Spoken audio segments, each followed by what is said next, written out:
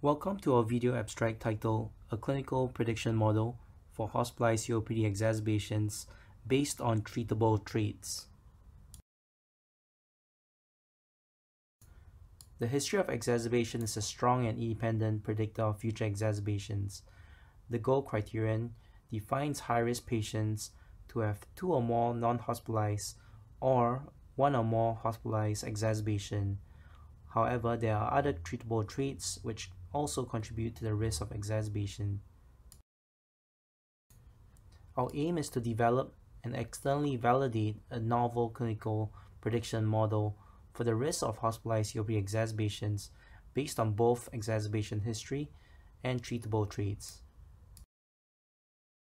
Our derivation cohort consisted of 237 patients from the COPD registry of Changi General Hospital in Singapore with a mean age of 75 years, post-bronchodilator FEV1 of 60%, and an average of 1.4 admissions per year. We then separately validated this in a multi-center cohort consisting of 419 patients. The hospitalized exacerbation rate was modeled using zero-inflated negative binomial regression, and calibration was assessed by graphically comparing the agreement between the predicted and observed annual hospitalized exacerbation rate. We used a multivariate zero-inflated negative binomial regression model for the primary outcome of number of hospitalized exacerbations per year.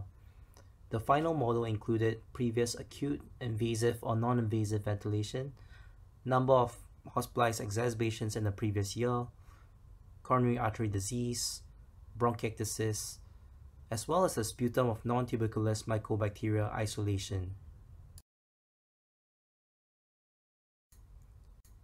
Our clinical model had significantly higher predictive accuracy compared to the goal criterion in our derivation cohort, as well as in the multi-center validation cohort on the right.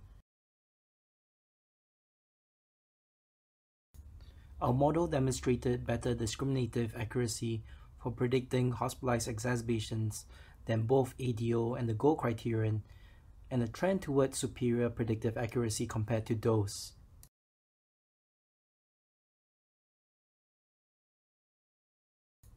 In conclusion, we have derived and externally validated a novel risk prediction model for COPD hospitalizations which outperforms several other risk indices.